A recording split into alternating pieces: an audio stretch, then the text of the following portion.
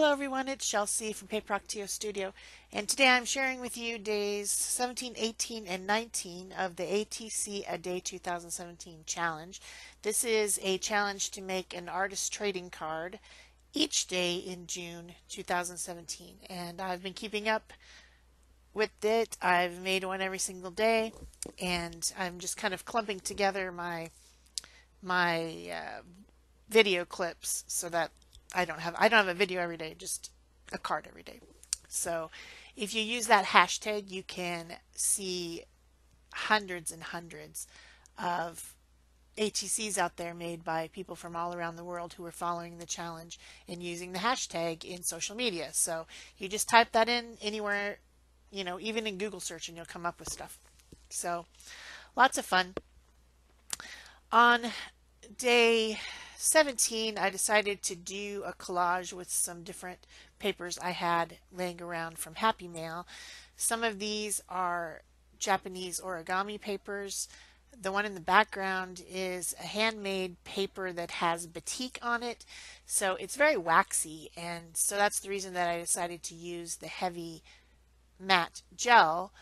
Well, it's not the heavy gel, it's the regular gel from Liquitex, and instead of a fluid matte medium to attach all these is because I have all these strange weights of paper. But you will notice that when I used the gel format glue to glue down the napkin and then I tried to go over it, I ruined the napkin. So then I had to go and put another napkin piece over the top. So it really does, it really makes a difference what kind of matte medium you're using, what viscosity you're using depending on the paper. So it's just a little something to remember when you're trying to do collage. So then I trimmed down the piece so that it could fit on a black cardstock border because I thought that looked better. The size of an artist trading card is the same as a baseball trading card or a Pokemon card. It's 3.5 inches by 2.5 inches, or 9 centimeters by 6.5 centimeters approximately. And so they're just, they're small and fun to make. A lot of people have been asking me, what do you use them for?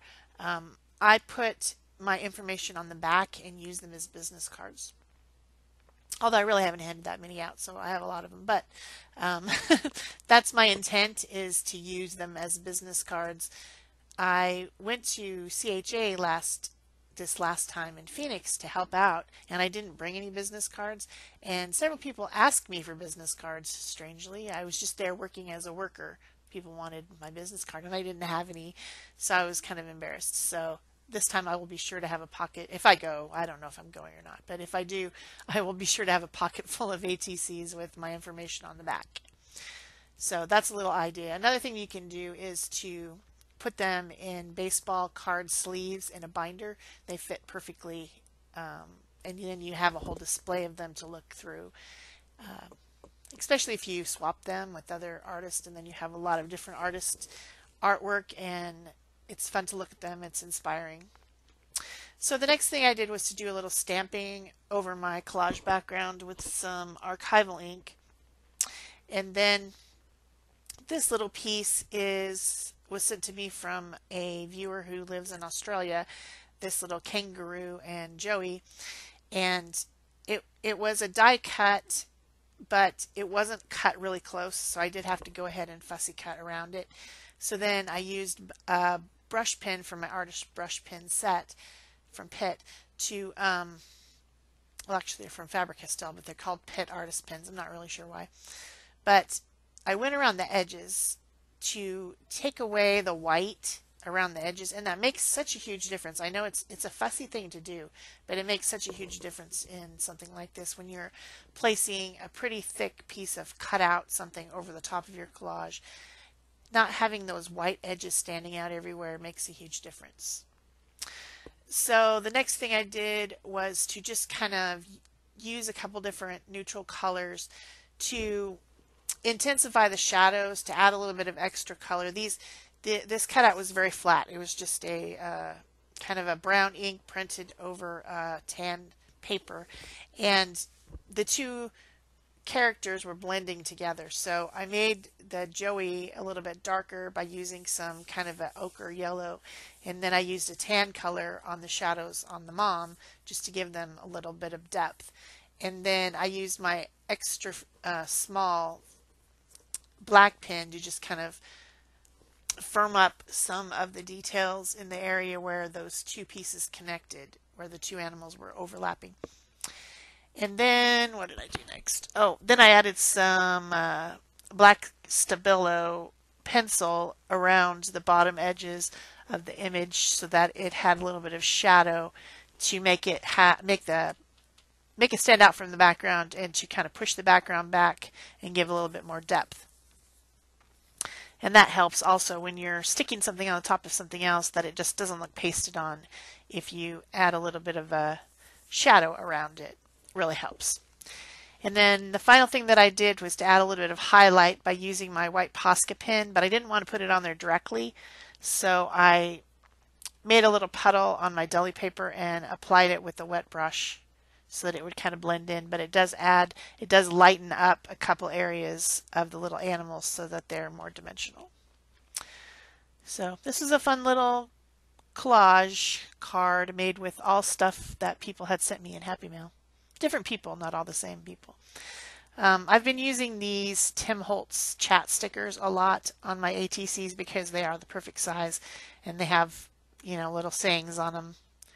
So this is where I decided to add some shadow around my sticker, but then the wet Stabilo with the brush soaked into the sticker. The sticker's absorbent, so that didn't work so well, so I used a pen instead. So that's day 17. Day 18, I was doing some gel printing on a 5x7 gel plate, and this is just part of the printing that I did, but I used I was using some Dilutions paints, some of the newer colors. That dark one I think is called Pomegranate, and the other one is the Funky Fuchsia. And then I'm using some stamps, some rubber stamps, to make marks, on the print. So that's all I did. That's literally all I did. But the interesting thing was that I did my little ATC print, and then I decided to clean up a little bit of the paint that I had on there using the same method with some of the gold PBO iridescent paint. And it turned out really pretty. And these are just on pieces of scrap that I had left from something that it's mixed media paper. That was really pretty, but there was still paint on there. Didn't clean it all off, so I decided to go in with the Titan Buff or Buff Titanium, whichever one it is from PBO, and do another cleanup print, and it was really pretty. So on my card, I ended up using all three of those prints. So that's why I'm showing the whole process here.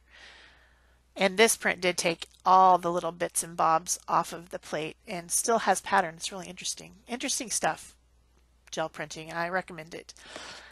So I decided to use my gelatos, which I hardly ever use, on this card, and just to add a little bit of extra oomph to the prints. This is the gold metallic one, and I'm just blending with my finger. Gelatos are water-soluble pigment in it's kind of like lipstick. Strangely, it's soft. You can blend it with your fingers. You can blend it with water. It's very blendable, and you just have the colors. And I don't know why I don't use it more often. I'm not sure. I just never get into the habit of using it. So with the print that had the gold paint, I punched out. That's probably like a 2-inch circle that I thought kind of looked like a moon. And then I decided to do a butterfly. I was having a conversation with I think it was in a comment on Facebook maybe. Someone said that their mom collected frogs because I'd had that frog card, and then I said to myself, well, my mom, or I said to her and to myself, my mom really likes butterflies and collects butterflies, and my grandma, she collects cows. So I decided, and then I said to her, I think I should make a butterfly ATC and a cow ATC. So I did. So this is the butterfly one. I guess maybe it's probably more like a moth because butterflies probably don't fly around at night, but whatever. It's some sort of a flying thing. So I decided to use the Memento black ink and bring in a little bit of black to the composition because I thought it needed the contrast.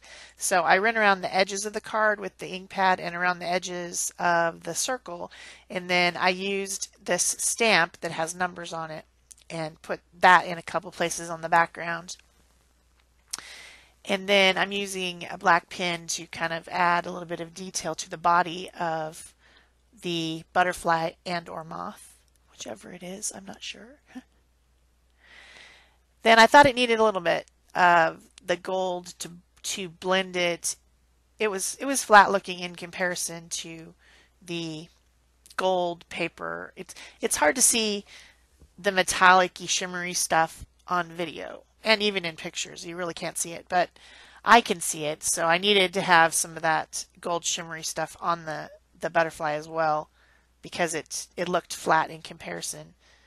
Not in a good contrasty way, but in a way that was bothering me.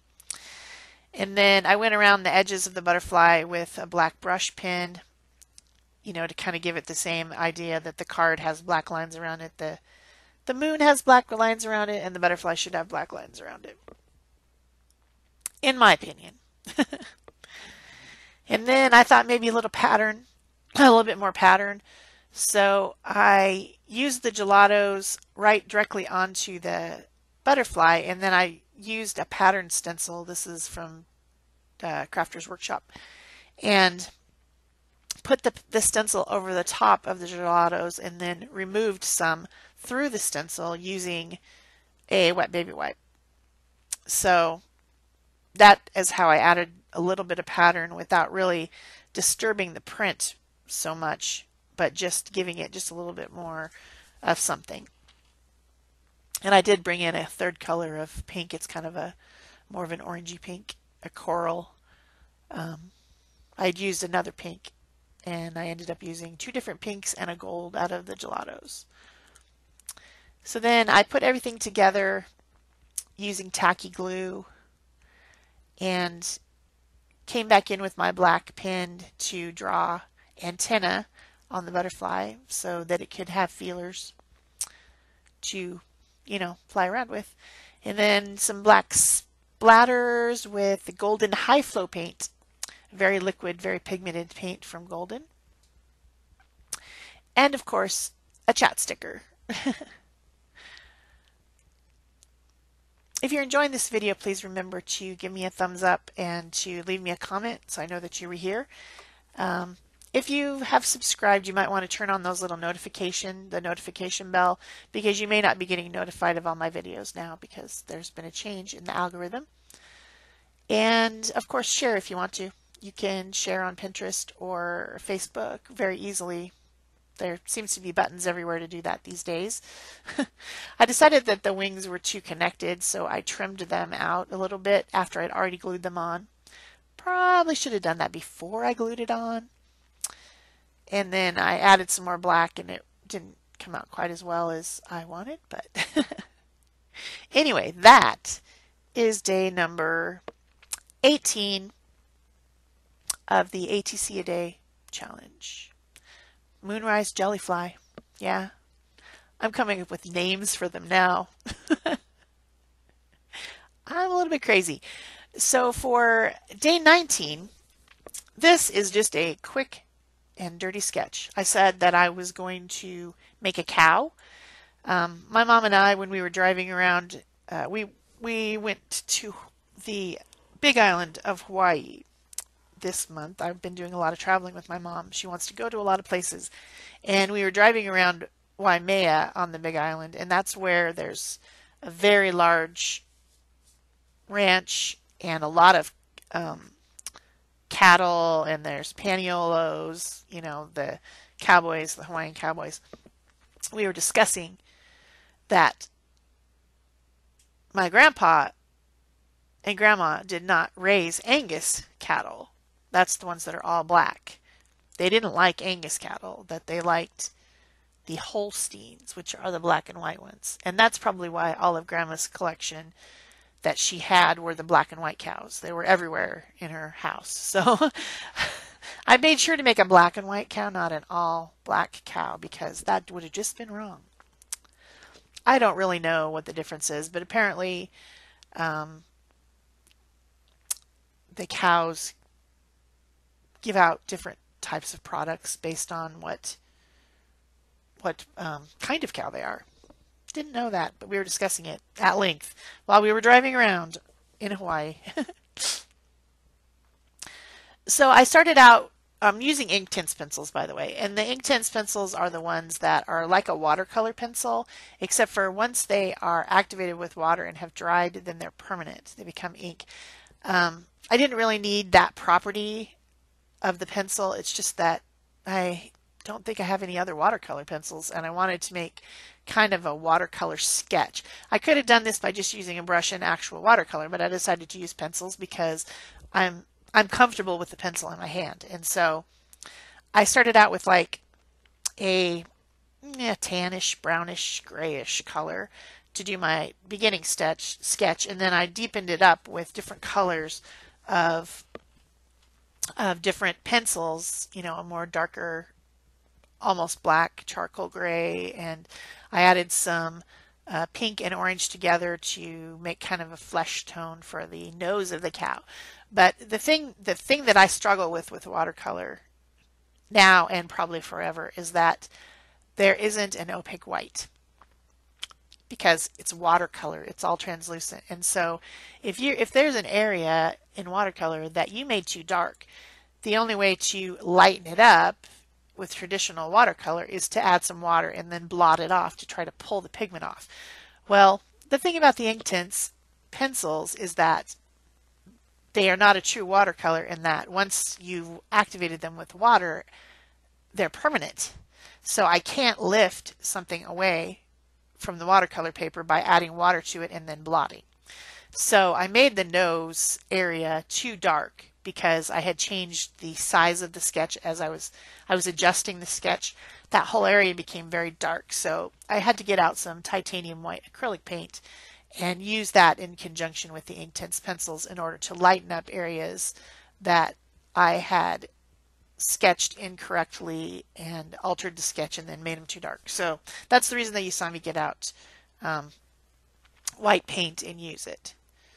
On a watercolor sketch, wouldn't normally do that, but since Inktense has the usually useful property of being permanent once dry. So for those of you who might be a little bit frightened of cows, I did draw in a piece of barbed wire of the barbed wire fence that would be in front of her so that she couldn't get out. Not that she would just stand there and look at you with those big eyes like, what? But I know some people are scared of them, so because they are big, big animals. So that's my little quick watercolor-ish, I guess now it became mixed media sketch of a cow for my grandma. That's for you, Grandma. Miss you. So then, of course, I decided to stick a sticker on there and put some ink around the edges and to finish it off, you know, the whole thing. So I hope you've enjoyed this, and that's it for me. Thanks. Bye-bye.